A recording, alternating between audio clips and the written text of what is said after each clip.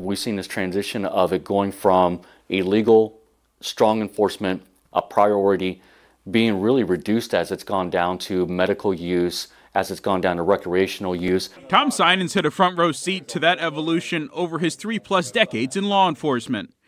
Newtown's police chief and the head of Hamilton County's Addiction Response Coalition says this move acknowledges there are medical benefits to marijuana. Now it goes down to more of a Tylenol codeine kind of classification and saying that it's having it has some sort of medical potential. Sinans says this doesn't change the drug's legality at the federal level, but it would get federal laws in line with more and more states that are easing regulations on marijuana. There's still going to be a lot of confusion, and from a law enforcement perspective, he says it's really up to federal agencies and individual departments how to enforce the laws. When it's confusing, we're obviously going to be on a side of probably not enforcing as strictly as we would. I can't remember the last time I had somebody charged with trafficking, just trafficking in marijuana. Veteran defense attorney Jay Clark says Ohio has always separated marijuana and its penalties from other Schedule I drugs. They don't charge it. If marijuana was to move to that Schedule III level, Clark says lawmakers in Columbus will have to take a hard look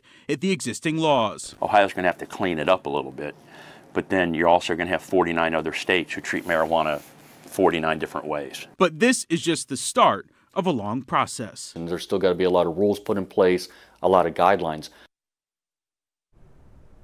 Now, the DEA's proposal still has to be approved by the White House, and if they sign off, then there's a public comment period before the agency publishes the final rule. That decision is still months away.